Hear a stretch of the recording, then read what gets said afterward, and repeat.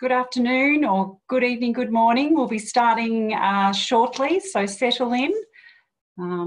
Please use the chat box to say hello and tell us where you're from, and make sure you grab the drop-down box that says panelist and attendees, because we're all keen to hear where you're from. We will be starting shortly, so settle in. Looking forward to this session on the impact of geopolitics on supply chain post-COVID-19.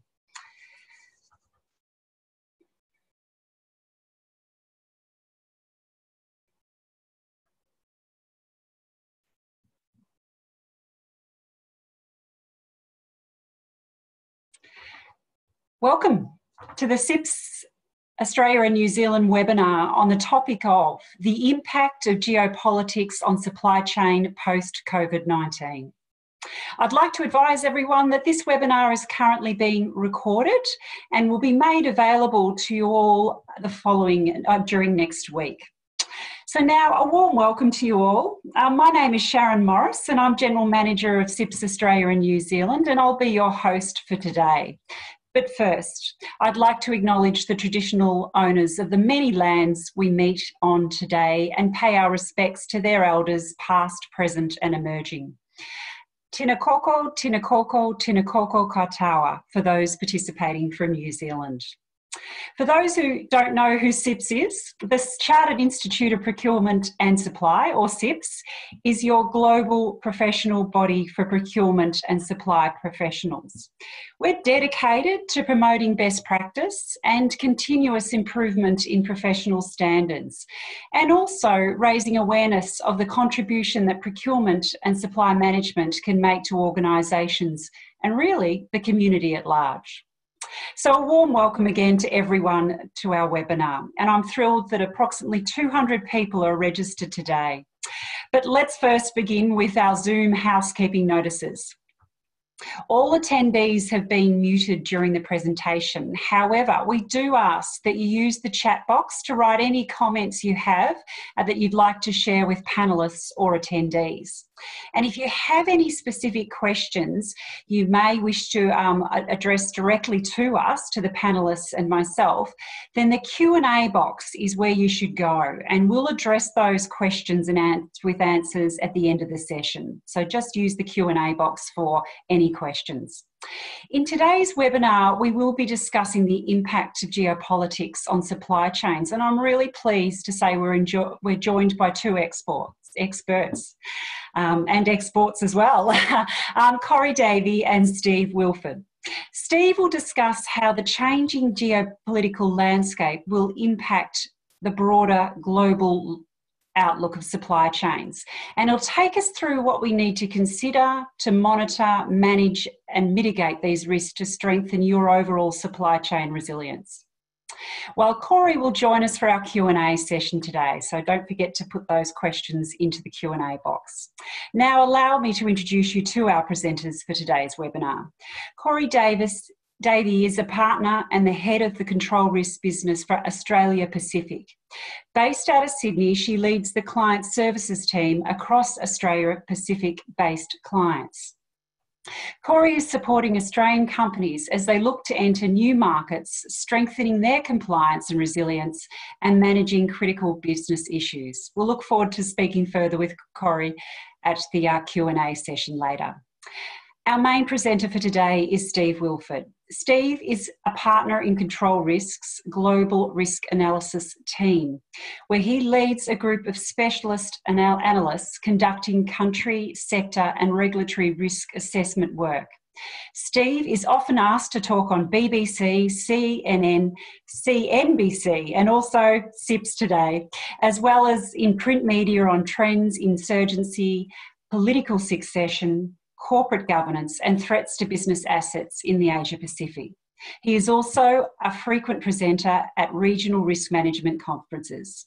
Thank you, Steve, for joining us, and I'm going to hand over to you.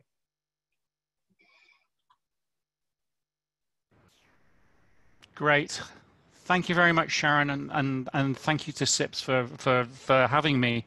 Good afternoon, everybody. I'm actually sat in my study, still on lockdown in Singapore, so apologies if it's a little bit dark.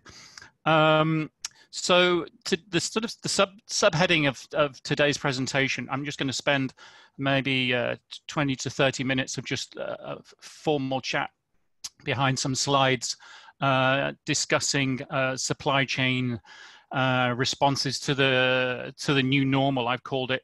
As we know, that's already quite a hackneyed term. New normal, new abnormal is another one that's bandied around.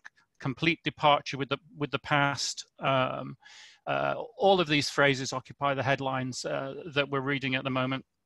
And my assertion is actually that, you know, aside from styles of consumption, perhaps, that are going to be quite fundamentally changed by the experience of the pandemic, I think for us in Asia Pacific, really all that COVID-19 has done is actually just accelerate a lot of, to use the language of COVID, it's just accelerated a lot of pre-existing conditions. And I'm going to talk about what I feel those are, how important perhaps people dealing with supply chain should be weighting those in their thinking, and just finish off with some suggestions just based on our benchmarked experience of dealing with dozens of clients across dozens of sectors who are facing the supply chain challenges in this highly fluid environment that we're living in right now. So I'm aided and abetted this afternoon by Sophia Pereira, who's going to do the slide transitions for me. So Sophia, if you could just move over to the next slide. Thank you.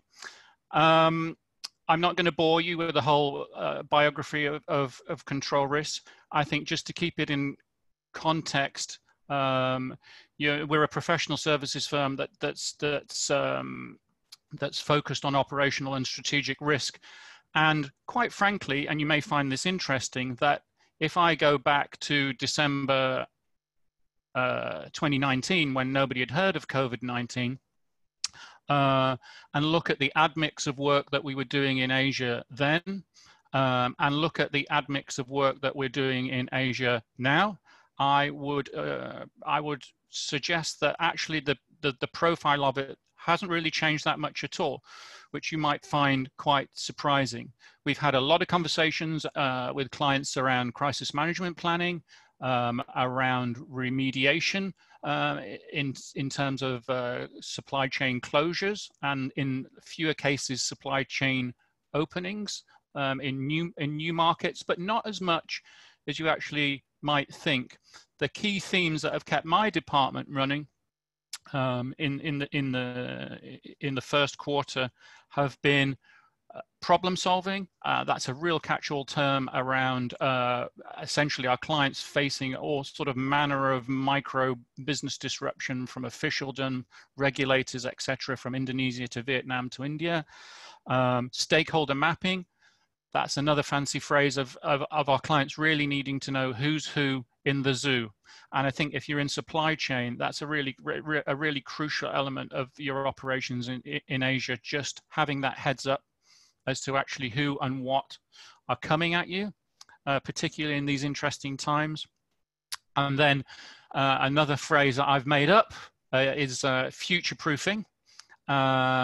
And all that means is that a lot of our clients in this region, and especially actually Australia and New Zealand, are giving control risk the essay question: how do I protect my supply chain? How do I protect my business more broadly over the medium to long term? And that question, as will not surprise you, has been particularly focused on China, given the way that geopolitics is washing over that marketplace, but not only there, because it has knock-on consequences for the rest of South and Southeast Asia. And that is really the broad focus of our work. So sort of based on our benchmarked experience of dealing with clients across those areas, I want to talk to you about supply chain risk and geopolitics and how it's impacting it. So if we move on, just staying with COVID briefly, this is what our de-escalation index, an unfortunately pretty patchwork quilt of different colors, from green meaning less restrictive lockdown procedures to red, much more restrictive. By the way, if you'd like me to share the broader monitor that we produce weekly on COVID, this is just a little component of it. I'd be happy to share that with you after this conversation. But the salient feature of this picture is, of course, that some of these colours, if you take the light tan of Australia there, last week it was or the week before it was a slightly more greenish hue. And that, of course, reflects the fact that, you know, our transition through COVID is not linear. It's going forwards, it's going backwards, from Israel to Australia to parts of Latin America. We're seeing lockdown provisions reimposed after them being lifted, and how economies with their supply chains are going to recover from pandemic is, of course, a political thing. You know, you look at that map, the whole world has COVID-19 now. But in terms of policy response to this terrible disease, as we know, the variation is extraordinary, and the outcomes as a consequence of that are extraordinary, both economic and political. So, you know, the key features in geopolitical terms of COVID-19 have been really the supremacy of national policy over global collaboration, the supremacy of national policy over compliance with international norms, the supremacy of the national over the whole concept of globalization on which we've built our supply chain concepts over the past 2 decades. And COVID has really brought this into stark relief. And that, of course, makes for a much more complex world for us trying to deal with our supply chain risk. But it's important to note that, you know, this multicolored world of economic nationalism, unilateralism, new pressures to onshore, discussions about national security now, and the need for supply chain resilience, more so probably over supply chain efficiency as we previously sort of constituted it. These are all pre-existing things. COVID hasn't created them. It's just brought them into relief and speeded a number of these trends up. So if you move on to the next slide, I thought you might find this interesting.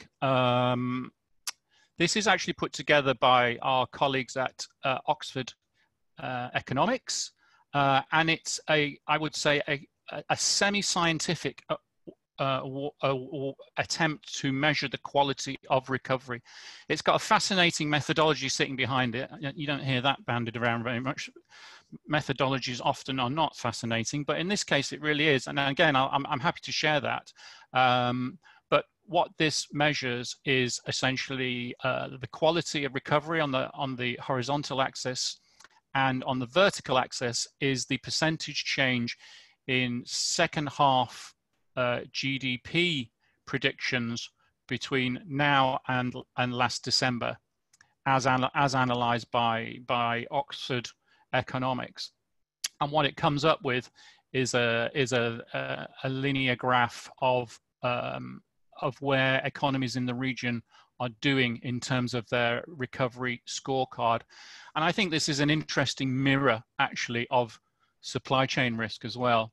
So to very briefly analyze it, I mean, it doesn't come as a surprise that China, Taiwan, South Korea are right at the sort of top of and Hong Kong are at the top of the charts, if you like, up there, because they were characterized, particularly Taiwan, South Korea, and Hong Kong, they were characterized by really quite aggressive policy responses to COVID, coupled with actually relatively light touch lockdown provisions, and a real sort of social mobilization of response to it, resulting in quite positive healthcare outcomes, and also a relatively limited impact on their economies.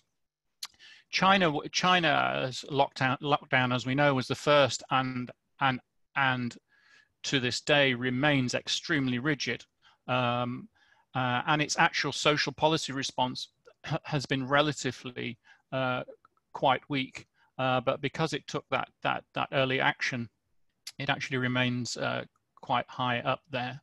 The interesting one, I think, for those of you in supply chain thinking about your China plus one strategy, is Vietnam, of course.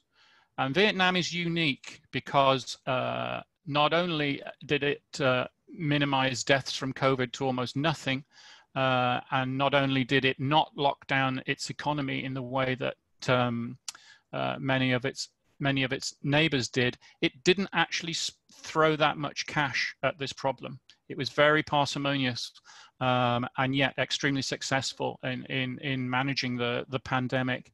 And of course, as we know, that has put Vietnam at the top of the headlines in terms of where people are looking to diversify their supply chain or even relocate it. Just moving to the back of the graph,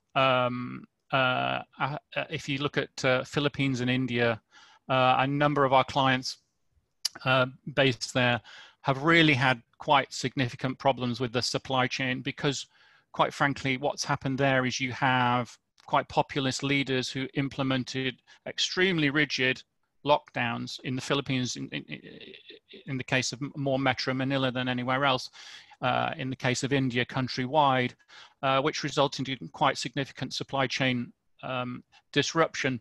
But unfortunately, it hasn't been accompanied by particularly strong social or health outcomes, as we know, given the rising infection rates in India right now.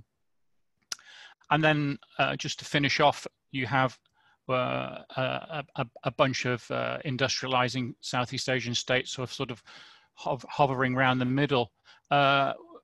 Australia and New Zealand weren't actually formally measured as part of this, so what I have put them on there as a kind of guesstimate as to relatively speaking where they sit in that recovery index. They're sort of drawn down if you like, the vertical axis by the extremity of the contraction in H2 GDP growth, but they score relatively well in terms of how they've managed the pandemic, of course. So just moving on to the next slide. Continuing with the theme of big winners. I think there's just a couple of points to mention here about the region, COVID, and the importance of COVID to supply chain. The first one I've mentioned, which is it's really thrown into relief just where the potential alternatives lie if you're thinking about diversification out of China. And again, Vietnam really is a standout there, although relatively speaking, Thailand didn't do too badly, and Malaysia has been patchy, but not by no means disastrous. Indonesia, by contrast, is taking more of a sort of shut your eyes and cross your fingers approach to COVID-19, but actually, relatively speaking, it seems to have managed to ride things out in relative terms with less damage than, say, for example, India. But the takeaway, based on our clients' experience of running supply chains during the time of pandemic, is twofold. First thing is that you really do leave China at your peril. I mean, the Australian papers are awash with the looming trade war and punitive action by China against Australia, etc. But if you're in Australia business, manufacturing components in your supply chain out of Dongguan, what really came into relief during the height of pandemic was actually just how well the Chinese did crisis management of supply chain at the height of their pandemic problem. So you walk away from that at your peril. The second thing that's really been brought into relief by the pandemic is you diversify away from China at your peril also. So a number of clients had moved into places like Bangladesh, Indonesia, India, and the relative experience of managing supply chain during the pandemic there versus China was so much worse, and that was a consistent opinion of our clients. The bureaucratic inefficiency, the erratic response, the localized confusion versus national level edicts were all distinctly behind the experience of China. So whilst we're all reading about it's time to get out of China and into the rest of Asia, that in itself brings risks. And of course, at a purely operational level, saying goodbye to one key component of your supply chain, often that creates risks in terms of dealing with that closure. And then you have the challenge of developing new third parties, auditing new sets of vendors, etc., in new destinations. You know all this, but really, I just wanted to point out that relatively speaking, it's going to be harder for you out of China than it is in it. Okay, just move on to the next one. These 5 things, I would say, if you're thinking about supply chain in geopolitical terms, these are your 5 buckets that you want to sort of segment your thinking into. And these were actually developed in January when COVID was just a twinkle in my analyst eyes, but they still hold very true to this day. And their geopolitics on the US campaign trail, rising activism, cyber warfare, economic anxiety meets political fragility, and tactical global leaders. Briefly, that means, number one, the US presidential election is of profound importance to supply chain.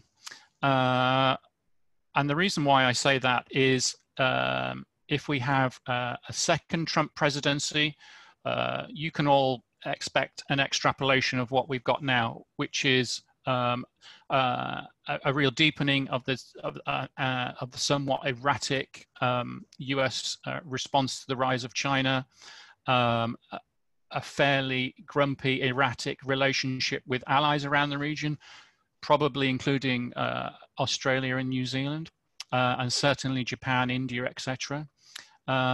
If you think in terms of a Biden presidency, what you're not going to get emphatically straight out of the traps is a resolution of the US-China tensions. It's hardwired into the bipartisan framework of US politics now. What you will get is a more consistent, quote-unquote, diplomatic approach to it, which provides certainty, which will allow those of you trying to make decisions about supply chain allocation, it will make your lives easier because a higher degree of certainty, I feel, will enter into that equation. Factor number 2, which is a biggie, possibly one of the biggest things that is going to impact supply chains over the next 5 years, is a Biden presidency will realign the United States back towards a more internationalist view on climate change. And that, I think, will have a huge impact on how companies will be expected to behave in terms of their environmental footprint, how they manufacture. And I'll come back to that briefly, but I think that's going to have huge implications for all of us. Point number 2, rising activism. we've seen it on the streets of the United States. I think from a supply chain perspective, we're seeing it more in terms of activist shareholders.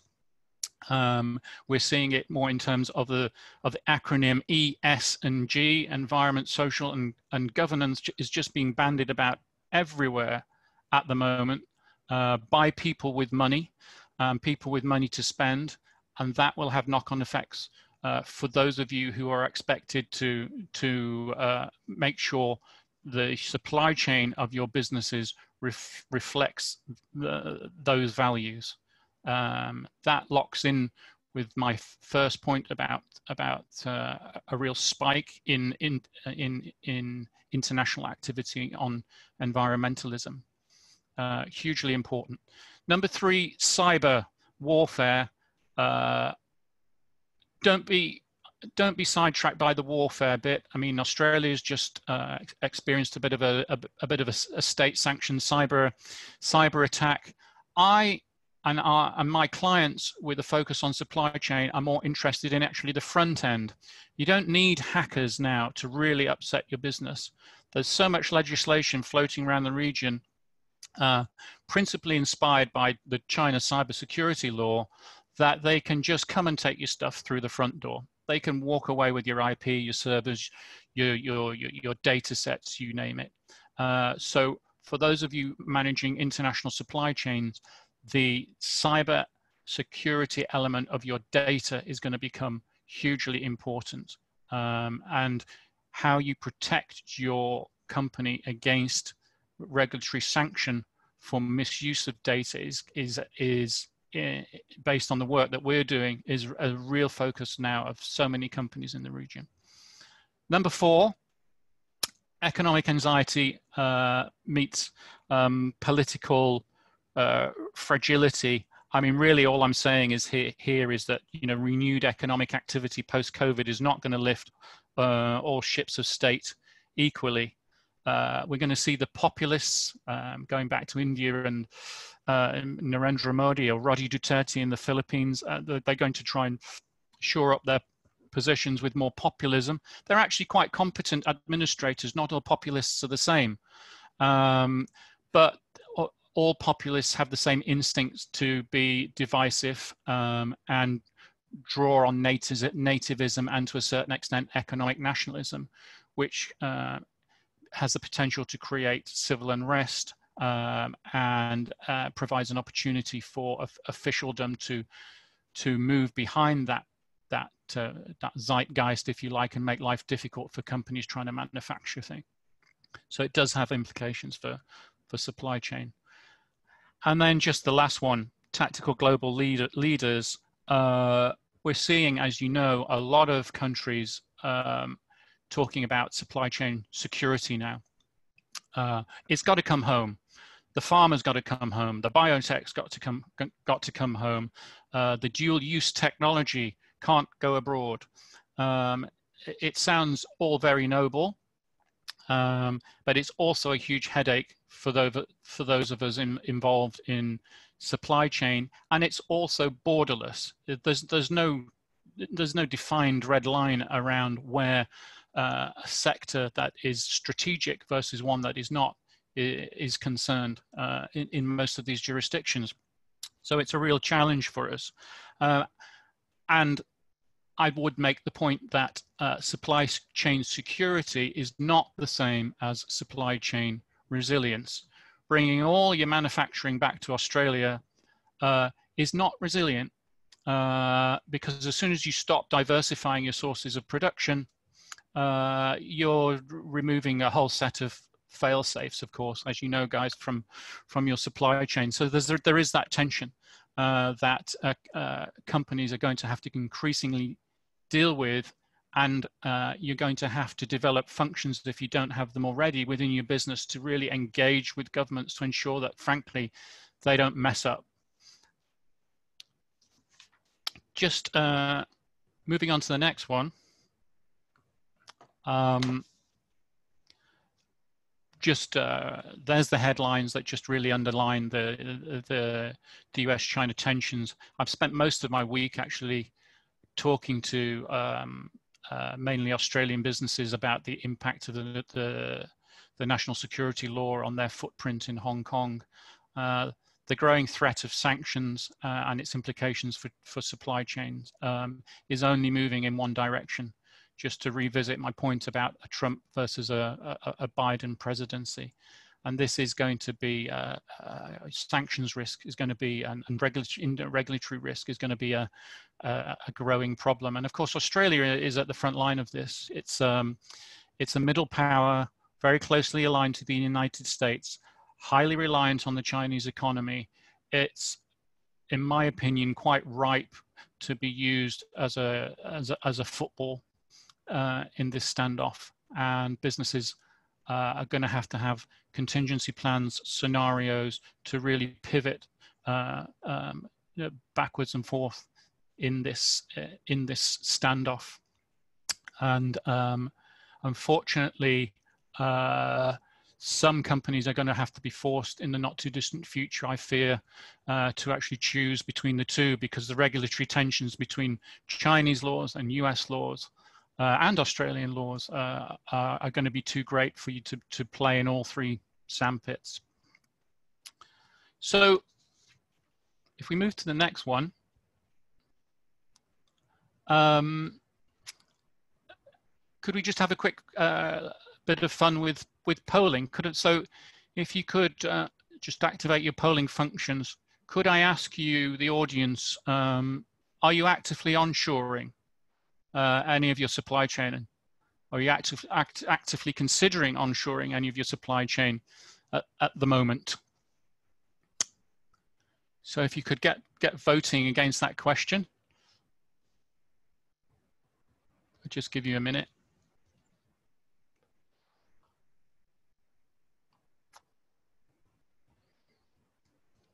Okay, that's quite interesting. So we've got 24% saying yes, 35% no, and 41% not relevant. If I take a calculated guess, maybe that's because many of those respondents either are not directly dealing with that element of their business, or their supply chains are purely contained at a national level. Of the yes and no's, 24 versus 35. That's actually higher than I was expecting. There's a lot of talk about onshoring. There's not a huge amount of actual action at the moment, but that really is going to only move in one direction, I think, because it's not simply the United States that's trying to drag many of its companies home. The Japanese have just thrown several $1 billion at actually encouraging / forcing their manufacturers in China to reshore to Japan, and in so doing move up the productivity and technological ladder in the process. So that there's a lot of economies doing this, and the whole word decoupling, which I was actually quite cynical about even a year ago, is really gathering momentum. So just to move on to the next slide, there you go. That's the Europeans thinking about reshoring, and it's a trend that's not going to go away. And as I mentioned, it's these governments and these supranational bodies like this one, on the one hand, want to beat up companies about supply chain security, which right now is a shorthand for don't let your supply chain fall into the hands of the Chinese.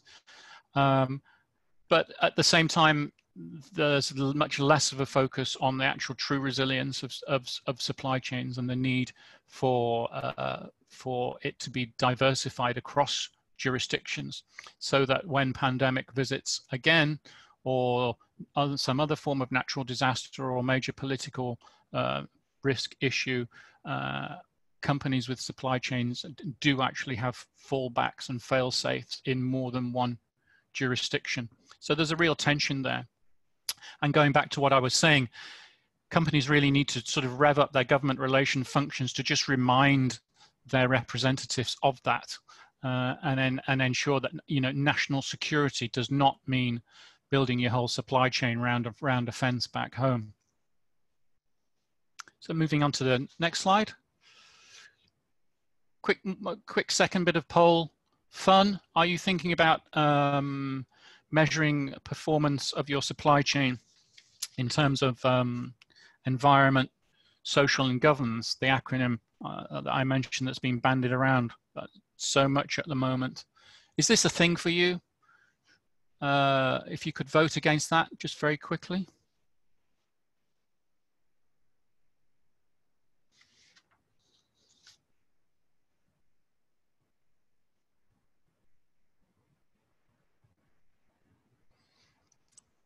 Yeah, there we go. That's quite compelling. 73% of you are thinking about measuring the performance of your supply chain against environment, social, and governance benchmarks. I mean, just move on to the next slide.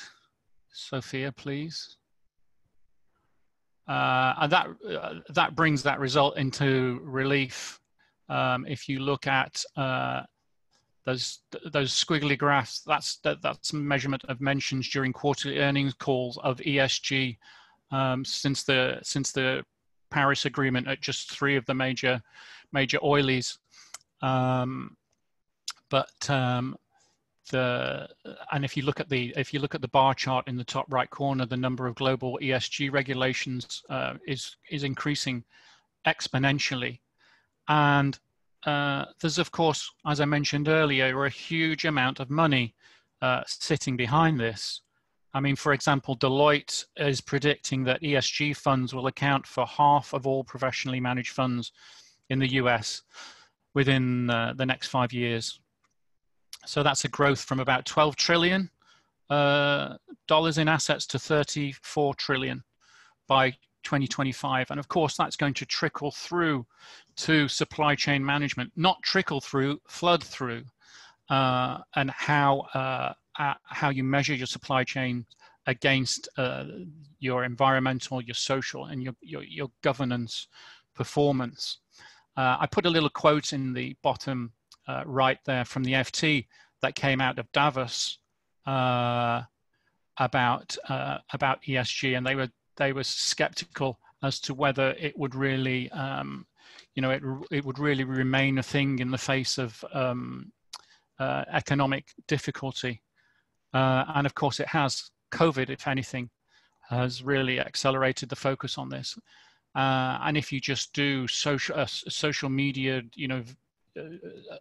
valence, if you just Google the prevalence of that word on the front pages of the Financial Times, all the big international business papers, you can't get away from it. It's of huge importance, and it feeds back into those 5 buckets of risk. Pretty much every single one of those buckets that I mentioned has got an ESG element to it. So if we just quickly finish up, just at the very operational level, many of our clients, if you're going to measure whether it's ESG, whether it's fraud, corruption in your supply chain, many of our clients have voiced concerns about actually doing it in the time of COVID. Just being able to actually get on the ground and investigate, audit, etc. And I'll share these slides afterwards, but there are ways to do it. Control Risk does do it. We obviously combine it with an on-the-ground network, but there's a lot of remote responses that you can deploy to make sure that compliance and your new strategies around supply chain risk are actually being underpinned by genuine examination. So I just want to finish off with a couple of points. If we move to the next slide, some closing thoughts. You might find these monstrously patronizing or possibly thought-provoking. I apologize if it's the former, but I think the first one is monstrously patronizing. If you thought that your supply chain was under stress going into COVID-19, it's going to be under even more stress coming out of it. COVID's is not going to change things in terms of supply chain stress. The second one, though, is a counterpoint to that, and this is a reflection of a number of our clients' experience that in desperate times don't rush. So if you are really thinking about redesigning your supply chain, relocating it, for goodness sake, do a comprehensive examination of actually what you've got, not just from a bricks and mortar perspective, but from a reputational risk perspective and a political risk perspective. Don't jump out of the frying pan into the fire based on incomplete information. And that relates to the third point. By all means, diversify. Diversification does equal greater resilience. But don't forget that those countries, and particularly China, where you've been doing business for years and years, are operationally still good places to do business. What you have to, of course, factor in now is the significant and growing geopolitical risk. But that washes over different sectors, different types of companies in different sort of ways. How does it wash over you? Fourth one, states want to meddle in supply chains. This goes back to my government relations point. Make sure you engage with states. They are open to conversations, and their direction of travel can be shifted either by industry bodies like the one I'm talking to today, or by you as individual firms, just coming up with suggestions around the real security surrounding supply chain diversification, etc. Next slide. And my final slide, a long fraudulent tail is coming. Warren Buffett said, you only really know who's swimming naked when the tide goes out. And as recession kicks in, so many of our clients are finding that they're facing issues of serious fraud in their supply chain. And that relates back to my slide about how you deal with that remotely. And this is going to be an ongoing thing. It's not a flash in the pan.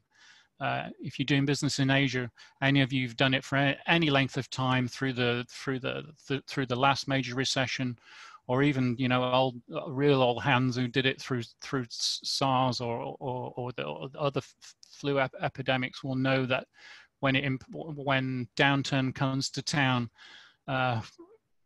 people inside your business and in your supply chain are often caught with their hand in the till. And that relates to the next point. It's not just outside your business where these problems arise. Look inside as well. Penultimate point. There's too many versions of the future right now. There just is. I mean, I'm supposedly an analyst, but I'm not going to call the US presidential election. And of course, the spread, as I started with, on supply chain risk of that outcome is potentially quite enormous. So you need to sort of build plans for alternative futures. You've got to build your scenarios. And finally, penny wise, pound foolish.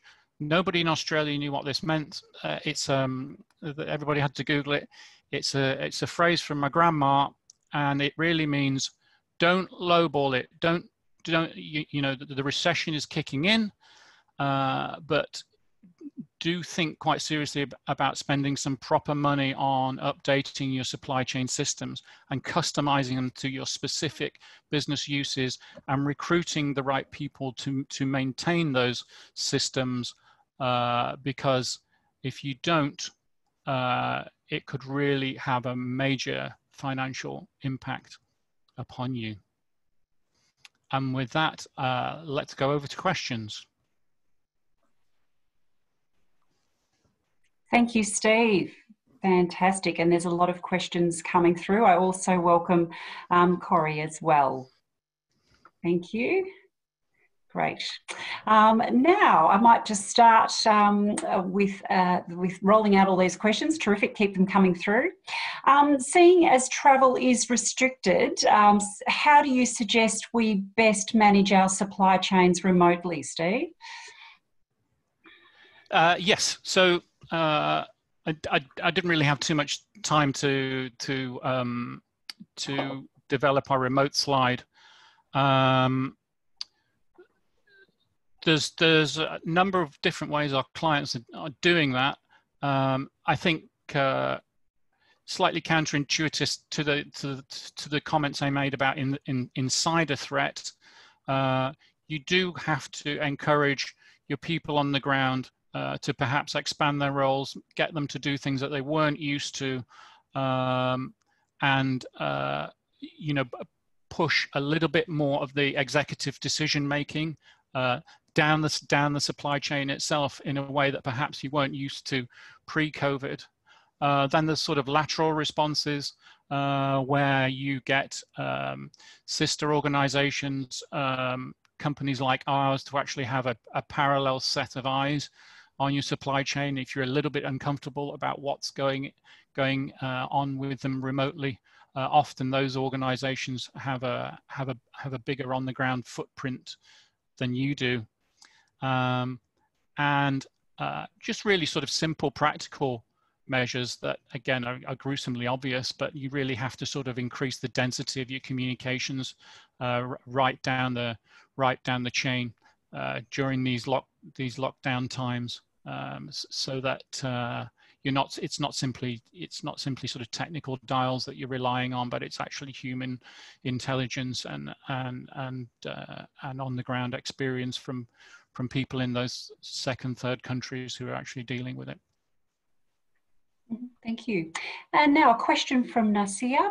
How much modern technologies, for example, artificial intelligence, can help to reduce supply chain risk, because wars, pandemics, environmental issues are not new to businesses? That's right. I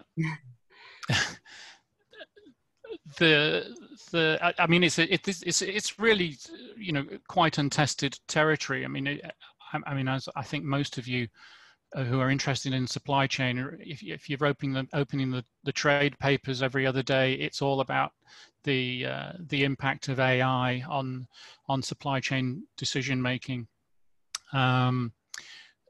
Pandemic, as an example. I bet most of the audience had pandemic in their sort of crisis management planning somewhere.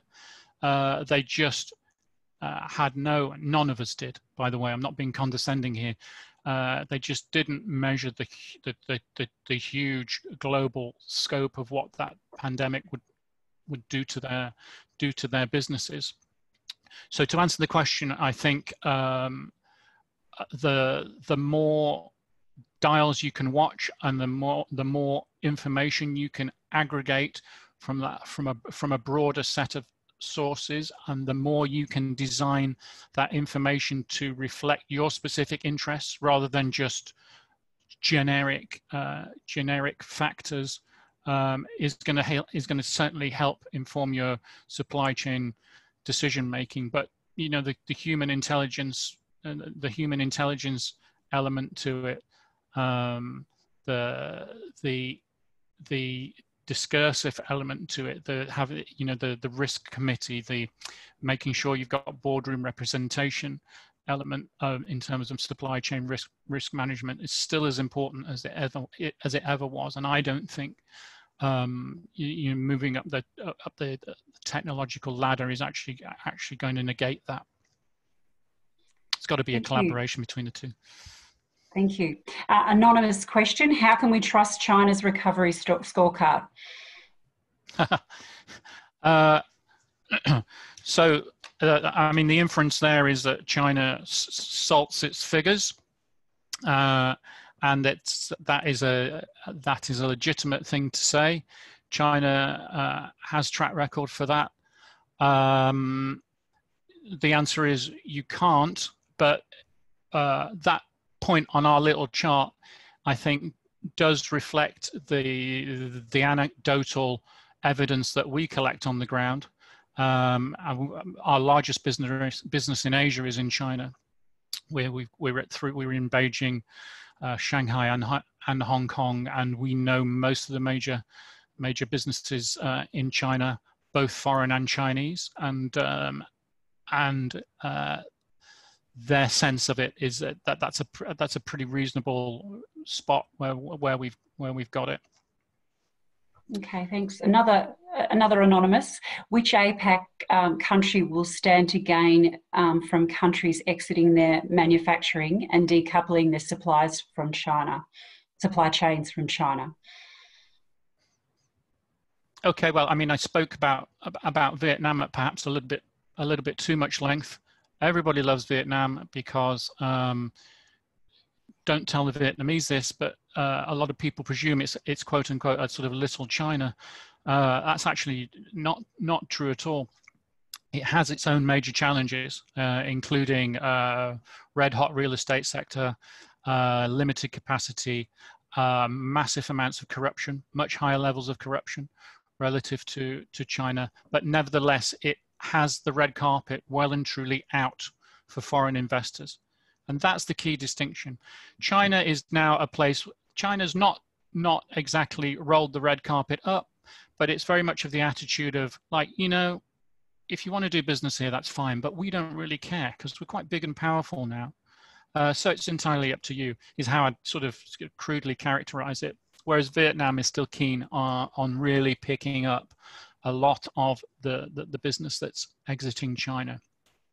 But don't forget, Thailand, the whole sort of eastern seaboard development there is also designed to suck up investment exiting China. The Indonesians, dare I say it, President Joko Widodo with his omnibus labor reform bill that's crawling through Parliament right now. Who knows, may actually finally get Indonesia to a place where it can start to benefit somewhat from where it should really be, which is it should really be a regional manufacturing superpower, rather than simply a resource exporter, which is what it is at the moment. But really, I think the ones best placed to benefit from divestment for China are Thailand, Taiwan, Japan at the higher end, and then at the lower end, places like Vietnam. Great. Thanks, Steve. We've got some great questions coming through, so we're going to continue a little bit past 1, if that's okay with everybody, to get through some of these questions. A question from Alan. Our China agents are doing audits on Chinese suppliers regarding modern slavery. How do you think Chinese suppliers will respond to this?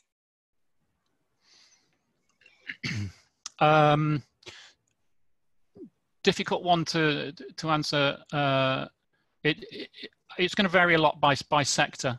But as I mentioned, a lot of Chinese suppliers are extremely internationalized and extremely sophisticated.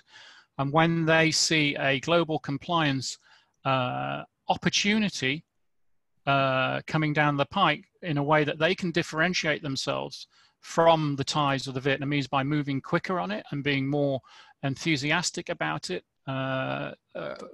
time and again, our clients doing supply chain in China have actually found them really receptive to change.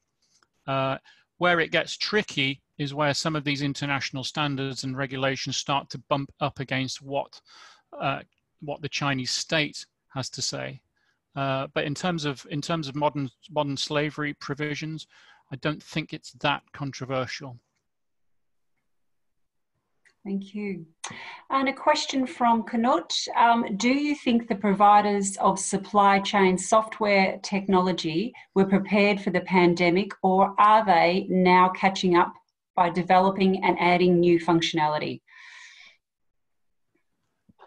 I'd probably throw that one back to the audience. I think given just the number of companies that were running supply chain technology and coupled with the number of companies that were completely blindsided by the scale and damage of global pandemic, I'd probably say the answer was no. And it's interesting, isn't it? Because pandemic was not a black swan event, which by definition, I think is something that just drops completely out of the blue and blindsides you. You know, Asia has formed for this. We've had SARS, you know, we've had H5N1. I remember talking about it a couple of years ago at our sort of annual risk event and sort of making some glib comment about, well, CNN's not talking about it, therefore it's not a thing. So yeah, I think they are playing a game of catch up. I mean, just a point that I would bring in here, given some conversations that I've had, a number of the companies that I spoke to, wasn't the technology solutions they had themselves. It was the fact that the decision making that they needed to do with whatever information they had in there, they found quite difficult. And so I think much in the way that people think, oh, I have insurance and therefore I don't need to worry about, you know, fire safety. Well, of course not. The technology itself, the ability to have full pictures and exposure and all the rest of it, it didn't necessarily take into account some of the interconnectedness they were looking at. It didn't take into account how do we make a decision about criticality? How do we make a decision where to put resources? They had only gone this far and they didn't understand, because no one could have, as Steve said, the complexity that we were dealing with. There was a whole level of decision making up here that was not, the technology was not enabled, and none of the teams really knew where to start initially. And I remember in those first few weeks, really from my perspective, when it was just China, everything still seemed manageable. It was the minute Italy went into lockdown was when red flashes started going everywhere, when people started really understanding that this was no longer going to be a localized or even an Asia-ized issue. This was a global issue, and they simply didn't have the decision-making bandwidth to look at so many variables coming up at once. So that would just be my 2 cents that I observed from some fairly panicked, always for some reason, very late night conversations with people. Thanks, Corey. A question from Alice with regards to what our role, CIPS' role, is in terms of driving and concerting governments all over the world to work collaboratively to enable streamlined global supply chain operation and service under such unprecedented pandemic terms. Thanks, Alice, for the question. I don't think it's CIP's role to work collaboratively with government, but I think where we work is in terms of supporting the public and the private sector professionals alike, and really driving the professional standards and raising those professional standards within the profession, and also promoting best practice and demonstrating from that way as an independent professional body. But thanks for your question, Alice. We're just going to ask a few more questions and go a little bit past the hour because this is a fantastic conversation, so thank you. Which one will I go to now? From Alan, no, we've had Alan. Right. Companies moving away from China as they realise the risk to fully depending on a country to produce for the world, but moving away has got to be sustainable in terms of availability of talent, existence and efficiency of the local supply chain, etc. And one of the great advantages, or this might be a comment, and one of the great advantages of staying in China is the availability of the huge local market, which is not available in many other countries. Do you think the move is going to be permanent or temporary, as there are many factors that need to come into play? Yeah, I think that's a good point. I hope in my sort of chat I answered the first point. But it's a very good point about China being a huge market in its own right, which I didn't address. I was kind of thinking more in terms of manufacturing for export. But of course, so many of our clients do face that huge dilemma because so much of their growth strategy is actually wrapped up in manufacturing in China for China. my opening point about future proofing, those are the types of clients who are asking us to do that, because they want to stay in that market, but they have huge obligations to often US regulators, and so they want to walk that tightrope, and it is getting harder and harder to do that. Going back to my presidential election point, I think it will get clearer under a Biden presidency as to how you do that versus a Trump presidency. But regardless of which, it's going to get harder. It is going to get harder. And that means you've got to have more nimble government relations people. You've got to build out your scenarios. You've got to think about segments of your China business that you might have to shut down because they're just too sensitive, that kind of thing. And those are the kind of conversations we are having at the moment. Okay, we might just take one or two more questions. And this one's from Brian. As uncertainties are swinging between extremes, what are some of the mitigation strategies that you can recommend to mitigate against COVID devastating effects, particularly for SMEs? Corey, do you want to have a go at that one? I actually saw this one come up, and I was thinking about it, and I was trying to think of the kind of practical strategies, and I think the immediate thing that comes out to me, again in English, the immediate thing that comes out to me, particularly for SMEs who might not have the same level of sophistication in their understanding of their supply chain, and particularly their secondary and their tertiary supply chain. So, they might understand the factory that makes their big widget, but they don't think about where the constituent parts come into and all the rest of it. And with some of the smaller Australian companies, and I'm thinking here particularly on the extractives, which I deal with, they hadn't understood the totality of their supply chain exposure. And one client I work with in particular found that they thought they were fine. They'd taken a look at their supply chain. They didn't have a massive exposure in China, and so they didn't worry about it too much. Come to find out that the key component in these factories only came from China, and that they basically had to shut down their operations for a number of weeks while they worked out alternative sources. And so I think it's about making sure that you have the full view of your supply chain. And I'm speaking to SMEs here because I think this is probably a bit simplistic for the larger companies, but understanding if you have the full view and the full view of the ecosystem, and then understanding what are the vulnerabilities along each point there. And there's the physical vulnerabilities, are they reliant on one port, whatever that is, but then there's also the political vulnerabilities. And Steve was speaking about how, for example, in China, some sectors may be more impacted than other sectors. If we know that China is going after American microprocessor manufacturers, then you need to understand what your exposure is to that political issue, not just the operational issues. And it's a very complicated number of variables that you have to keep track of, but there's no point in doing that if you don't understand the ground truth and the full ecosystem. So that would probably be the key thing I saw as being an issue for SMEs, was just that lack of true visibility, and then a lack of understanding about where their vulnerabilities lay. Terrific, thank you. Look, we might just take closing remarks from you both and wrap up for today. Fantastic conversation. But Steve, we might start with you with closing remarks. Thanks, Sharon. I guess I close as I began. I think for all of us, the pandemic has really seen an acceleration of trends in supply chain risk that were already fully underway. The arc of their travel is just going to pick up pace, whether it's compliance with the ESG or the need to pay attention to the US-China trade feud. It is making life for those of you in supply chain management much harder, and it's also forcing you to be a lot more strategic about it.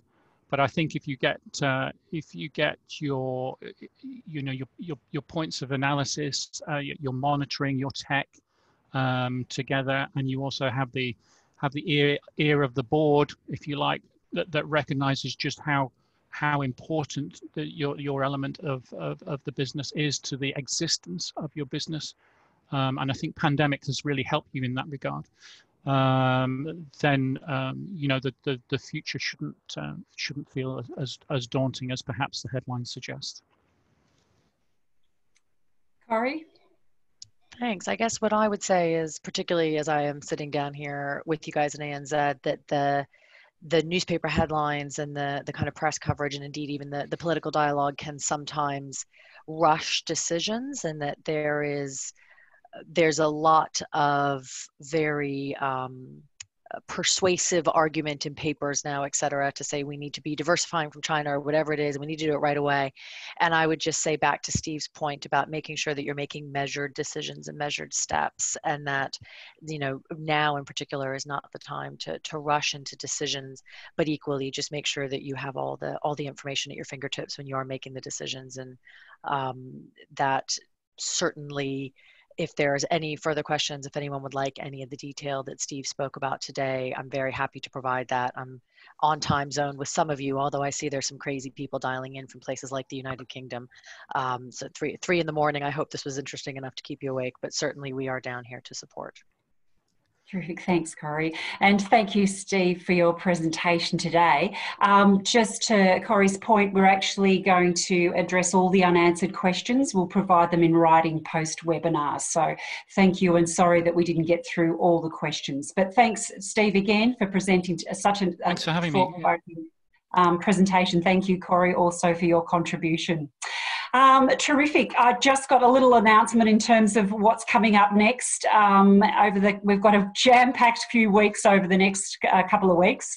CIPS Australasian Supply Management Digital Awards. Now that's happening on Wednesday, 29th of July, and it's an event not to be missed. It's the night of nights for procurement, and we're delighted we're actually going digitally. So the awards will be on Wednesday the 29th. They'll start from 5 p.m. Eastern Standard Time for Australia and 7 p.m. for those in New Zealand. And this is the first year that we're going to be hosting a live and free event. So I do hope you'll join us to hear from the best of the best in procurement. We are also running a webinar on the 27th of July, Fraud, Risk and Cyber Security. So join us to hear from two experts, Mark Sayer, a cyber defence lead at Accenture, and Kieran Strain, Director of Client Development, Enterprise and Public Sector at ANZ SAP Concur, as they are going to be discussing fraud, risk, compliance and cyber security on Monday the 27th of July. So don't miss this. And this one is going to be an absolute cracker. Game Theory in Negotiation. 29th of July, again, another one not to be missed. Now this is a Victorian branch webinar, a CIPS Victorian branch webinar on the topic of Game Theory in Negotiation. Again, Wednesday the 29th of July from 12:30 in Australia and 2:30 in New Zealand, and presented by Professor Vivek Chaudhry. He's the Academic Director, Executive MBA Programs from the University of Melbourne Business School. So fantastic lineup to complement today's presentation. You can find all the details on these webinars on the CIPS Australia and New Zealand LinkedIn channel or on our website. But to all attendees and to our presenters, thank you again. To all attendees, we hope you found the webinar insightful today. Before you leave today, please just take a few moments to do the post-webinar survey, and a copy of the webinar and a list of unanswered questions, as I said, will be emailed to you during next week. So thanks again. Take care. Keep safe. Bye.